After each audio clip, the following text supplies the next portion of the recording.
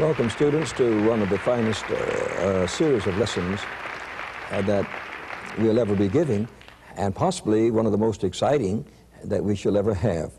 We consider that these very particular lessons on demons and deliverance, principalities and powers, to be some of the most important lessons that we have ever given. And because they are so important, you will be able to receive these in the audio form, this way, in a beautiful book that you just put right in your library. And you will be able to also receive these in the video, 1/2-inch form, to look through your own television set with. And then possibly the best of all, a teaching syllabus, such as I hold here, exactly the same as I hold here. And so we are going into this in the most thorough way possible, and in all of the various operations of learning, whether it is in the reading word, or the hearing word, or the seeing word. And so we are going at this very thoroughly. In the world that we live in right now, there is no topic so important, with the occult growing in unprecedented ways in this country. It is most important that we, as spiritual guides, spiritual leaders, spiritual spokesmen for the Most High God, that we inform our people. We cannot make anybody do anything. We can only inform. We are informers for God. We are ambassadors. An ambassador comes to another nation and he presents what his nation believes and expects them to do. And his responsibility terminates. He cannot make that nation do what he wants them to do. He can only say, this is what my nation would like for you to know. We represent the kingdom of God and the kingdom of heaven, and we can only say, this is what God wants us to know and what he wants us to be, what he wants us to do. And it's very important that we teach these things. Not that we just know them, but that we teach them. The Word of God very plainly says, that which ye have received freely, give freely. We are not to be storage tanks. I am not supposed to know a tremendous amount about this tremendous subject from all over the world and keep it in my own bosom. You see, I am supposed to share it, and that you shall understand by it. That's what the Bible is. The Bible is a story of what God has done, what God is doing, and what God is going to do. And then you make the decision. If you wish to believe what he has done, if you wish to accept what he is doing, if you wish to understand what is going to come to pass, then the Bible is the book of divine revelation. These pertinent lessons, and I must say it very strong, possibly the most pertinent that I have ever developed. And that these studies have to do with the unnatural power and dominion over intelligent beings. That is the forces of the netherworld seeking to dominate spiritual life, unspiritual life in the human world. And so we must realize that. Now, we are not dealing with one part of the world. In my living in over 100 nations of the world, I came to understand that the devil wants to hurt people in India and China and Indonesia and Malaysia and Australia just as much as he does those in India or in Pakistan or in the Near East or in Europe or America. That the scope of these studies is universal. And you will see that it's universal. It not only has to do with this planet Earth, it has to do with heaven, it has to do with eternity in hell, you see. And so we are not dealing with a small subject. We're dealing with a subject as big as the universe. When you go out and look up at the stars at night, that's how big this subject is. And no man has ever understood it completely. No man has a total of all the answers, but bless God, we together can have them. And so let's go after them unitedly, sincerely, in depth, and God will certainly help us to know that. We had discovered that the devil has no relationship or respect for a race, for a nation, for a person, for a society, for a culture, that he wishes to hurt every human person on the face of this earth. whether he be a primitive person in the jungles of New Guinea, or whether he be a person's walking the United Nations halls in New York City. The devil is a devil. He's not one thing in one part of the world and something else in another part of the world. That's exactly what he is. He may have a different approach between a person that lives in Afghanistan than one that lives in Paris, France. But the end result is the same: to destroy that person's relationship with God, to destroy his faith, and to help him not to know the truth that sets him free. And in these studies, they're not only just imperative, but they are imperative at what I call a point in time. I am very conscious that 30 years ago, I was before my time. I exposed these truths, and I made a film about the girl in the Philippines that was delivered from the power of the devil by Jesus. And in America, there were actually full gospel Christians that wouldn't even go and see the film that documented the story. I said, now that's interesting, that you're even afraid of the victory, much less the battle. You wouldn't have shown up for the battle for sure, but you're even afraid of the victory. This is the victory film showing what God did, and you're even afraid of victory. Well, bless God, if you were afraid of victory, what would you do in a day of war? In point of time, I was before my time, and in relating this, and it made me to be known in this country and around the world as a pioneer in understanding the phenomena of demons and devils and netherworld personalities. But now the time has come when everybody must know the truth. Millions are desirous of knowing the truth, and this is the way to give it to them. As we create this class here, and this class here goes out to millions of people other than ourselves, then we are disseminating divine truth that must be given today. This is our day. This is the day. This is a good day. This is God's day. This is the spiritual day. This is the prophetic day. So let it ring deep in your heart. Let it ring deep in your souls. And let this be a day that you will never forget. But more than that, it is time for us to understand that we are all deliverers, that God created us. You have no right to sit in a comfortable situation and say, well, I'm free of the devil's power, and that's all right. How about your neighbors? Or the boy that's been on drugs and has no more mind to function? How about the girl that has broken her life in sin, and the devil has possessed her with a spirit of the craving for sex, that she has no control of herself?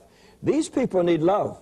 They need an understanding. And they need to know there's a big bad devil out there that's to blame for this problem, and that Jesus can set them free. There is nothing the devil has ever done that Jesus cannot undo. And there is no power that he has demonstrated that Christ cannot subdue. He is the King of kings. He is the Lord of lords. He is the mighty one. He is the deliverer. Know it, believe it, accept it. You sure be glad that you did.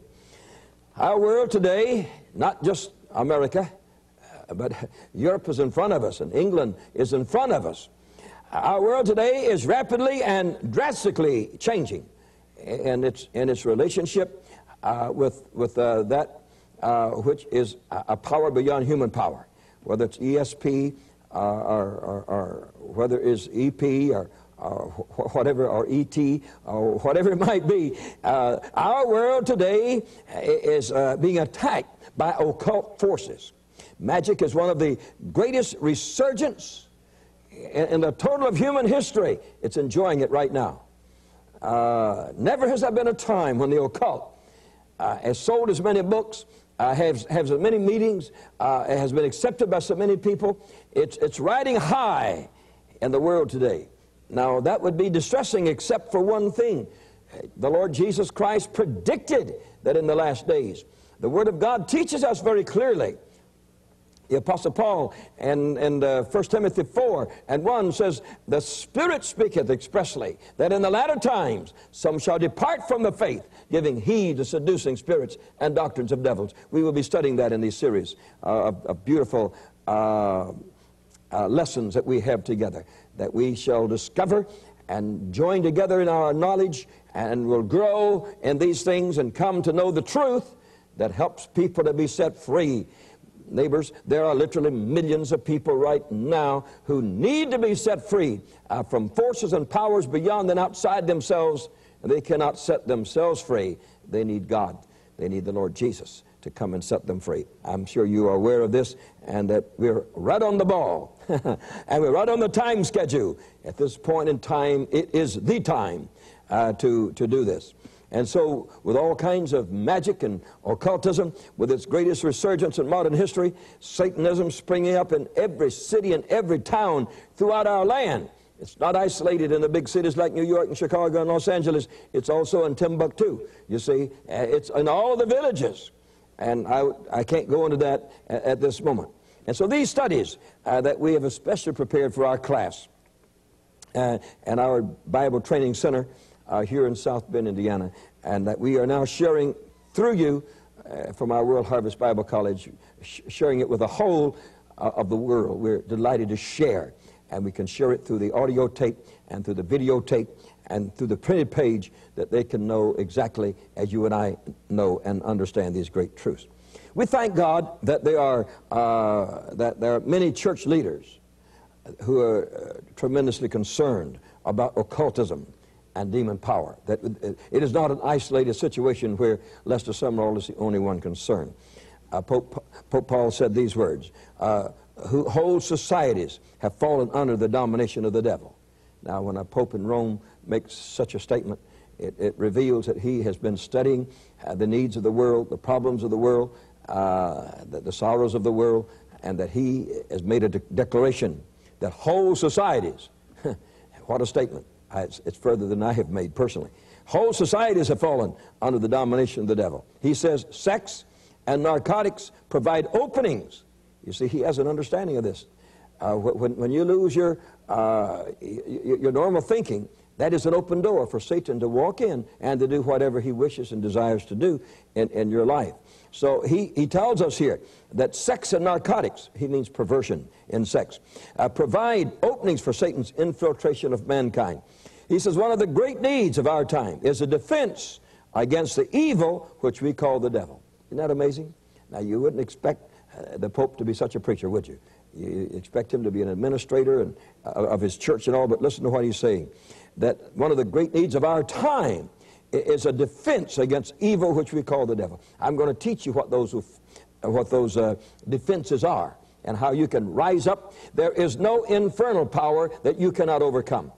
We're going to teach you that you have as much right as any other person living on the face of this earth to set others free. That no one has superior responsibility to you to set these free. This is not for apostles and prophets and pastors. It's for everybody. You'll find that in the Great Commission, which we will very carefully go through.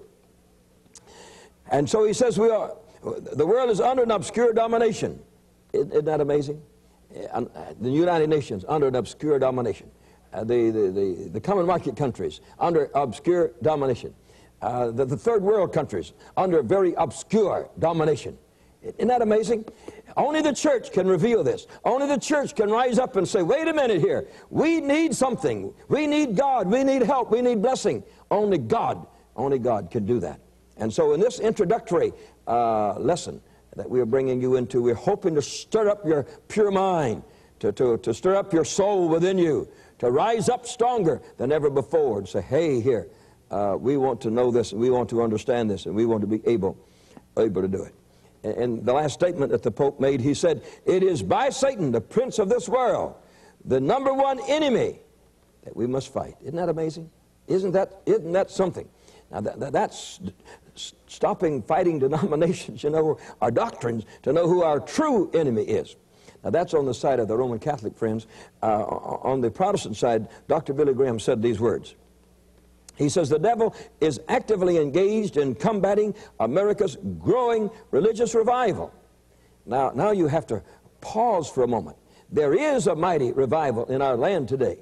It is being misunderstood. It is being ridiculed by the mass media. It is being spoken against the older faiths and denominations and so forth. And so he's saying something, that the devil is actively engaged in combating America's growing religious revival. not denominationalism, but revival. There is a revival in this land. There is a revival in this land, and the devil don't like it. He wants to fight it. He wants to speak disrespectfully of it, and he uses the mass media and anyone else in order to carry it on. Now he says the proof of the devil's work is the increasing interest in the occult. This is Dr. Billy Graham, a Baptist minister and a minister for the whole world and for all denominations, as you know.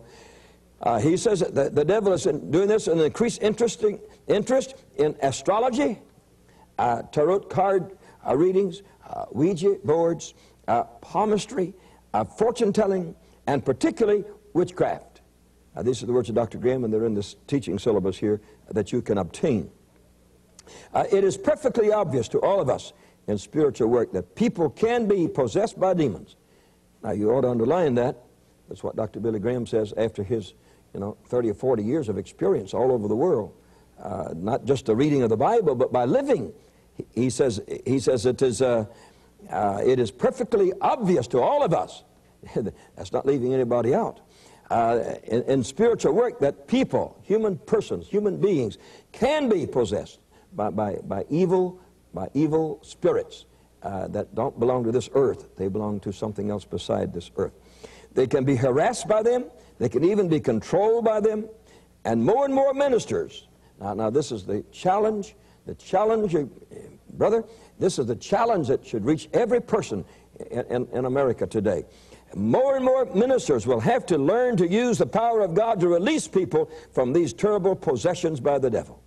That's the words of Dr. Billy Graham. Isn't that exciting? Isn't that exciting that he warns you and he warns me that more and more of us. But I believe he said ministers here. He did say it. And I want to take it a further step and say Christians, believers, followers of Christ, that every lay person has the same right. In the Great Commission, it does not say you have to be a minister or a missionary or a pastor or anything like that. It says they that believe shall exorcise demon spirits. That if you believe, you can do it. And so this lays it into the hands of every believer. And of course, the ministers do have to lead the way. If you don't get preachers leading the way, you won't get far. They control those congregations. They are the fathers of those congregations. They are the leaders of those congregations. And unless you can get it instilled deeply down inside of the spirit of a minister, then it won't get much further. The lay people can do their best on the perimeter, but if it's going to go right down the main street, the minister must be the one that speaks it from the pulpit, believes it with all of his heart, and pray over his people. Now, it is very simple to set anyone free from demon power. You can command that thing to come out, and as you believe, it will be so. It is not difficult. It is not a great deal that you're working with, some mighty object, some mountain. It is not. It's in just the pure way of living a spiritual life, that when you come up against evil, as the Bible says, you resist it, and it flees from you. You see? You have the power and the authority. He that is in us is greater than he that's in the world. And so we are not pushed back and we're not pushed down, and no one can say that we don't have the right to do it. We have been commissioned to do it under the general of the armies of heaven, whose name is Jesus.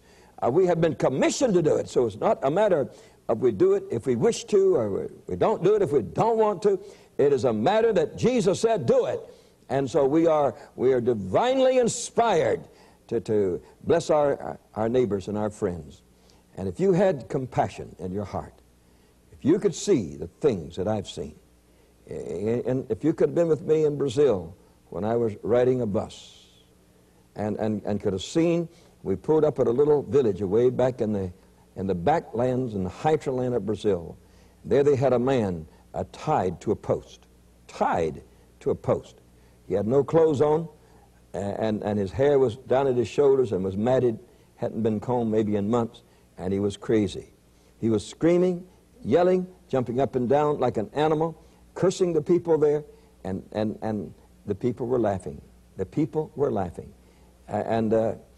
He was just somebody in that area that nobody could control, so they tied him up like an animal to a big round post, just like you tie up a horse or something, and he would go around that post, and screaming and yelling, and they'd throw him little things, an orange or, or banana or something or another, and he'd eat it like an animal. And I got back on that bus.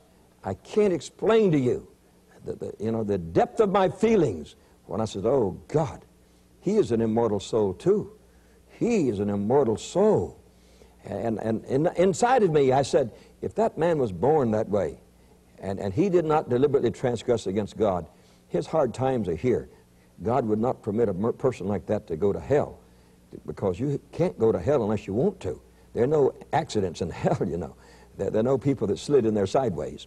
You walk in straight forward. You walk in there in pure disobedience. You don't get there by accident. It never. Nobody does. But my feelings were so deep for this person. If you could have been with me in the Philippines when I prayed for Clarita Villanueva in the city jail, in Bilibid prison, downtown Manila. And if you could have seen those teeth marks that I saw, that sunk into her body a quarter of an inch deep, and blood run 9 to 10 to 12 inches across, as that monster, invisible monster, bit her, and that it had been in the local newspapers for 3 weeks. The doctors had reported it every day. They had sent out for help, for psychologists and psychiatrists and anybody to come and help, and nobody was coming to the rescue of this little girl. If you could have seen her faint into a coma, bitten by this thing, and look with your own hand, with your own eyes, and see. You talk about getting angry at the devil. Brother, I got angry at the devil. And that day we set her free. And she is free until this day. But you've got to have compassion. The church doesn't have compassion. Jesus looked and saw the people hurt. When he found a person that was possessed of the devil, he had compassion. He had feeling for them. And most of the church today, including the preachers, they have a feeling. It's a feeling of fear. They want to run away. And in our own town, in our own city, a family went to a local full gospel pastor and said, we have a problem in our home. Emotions have gone away, and my husband is talking about suicide. And the minister said, well, put him in the asylum then. Put him away. And she began to cry and says, he's my husband. Can't put him away. And though they didn't come to our church, they do now. They do now. She came to me with tears, and I went to see this man. Now you talk about the last rung of the ladder. He'd made new rungs on the bottom. He was way down there.